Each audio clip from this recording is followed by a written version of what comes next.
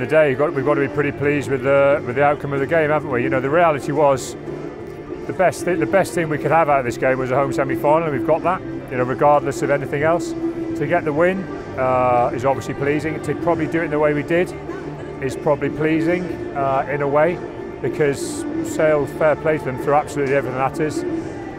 Got a deserved lead, put us under a lot of pressure, and we didn't really show our true colours until the red card. And then we looked like a team that was transformed.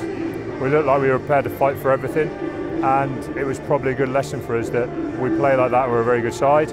We don't play like that, and a lot of teams will be able to beat us. Is that a concern? Last week it took a rocket at half-time to get them going. This week it's taken a red card to get them going. Yeah, it's obviously a concern, because you'd love to be flowing along, but we are learning and we are dealing with different things. You know, you've got guys having selections for international teams who haven't been picked before. You've got British Lions out there. You've got guys who won a double last year and they're bouncing back into it again now.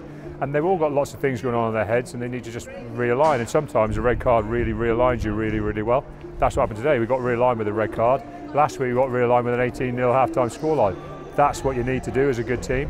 What we need to do is, and what my job is to try and get us a little bit more realigned before kick-off. And I'll be working very hard, and the other coaches will be working very hard, and I'm sure the players will be working very hard to make sure that happens next week. What can you say to Sam Skinner? Because realistically that could well be his season over, and he's been such a big part of this season for you. All I've said to him is, look, you know, we'll get the red card bundle through in the next kind of 24, 48 hours. Our solicitor, our club solicitor was here watching the game anyway, so we'll get the information to him as soon as possible. Obviously we'll go through the whole process. I haven't watched it again yet, and I haven't heard the referee talk all the way through it, so I don't want to say anything. At the end of the day, if it's a red card, it's a red card. We will fight it if we think it's wrong. But to be fair, to be honest with you, I'm not going to make a comment until I watch it and I know exactly what it is in detail. It could have been a really bad afternoon, because Dave Ewers also was quite a long TMO discussion on that one, and there must have been a real concern that that would have been a red as well. I was a little more, to be honest with you, I was a little surprised at the length of time it took with the Dave Ewers one, because the ones we've been seeing recently, when the initial contact is kind of shoulder to shoulder or shoulder to head, and then the head moves, they've almost been making them just penalties, and not even yellow cards.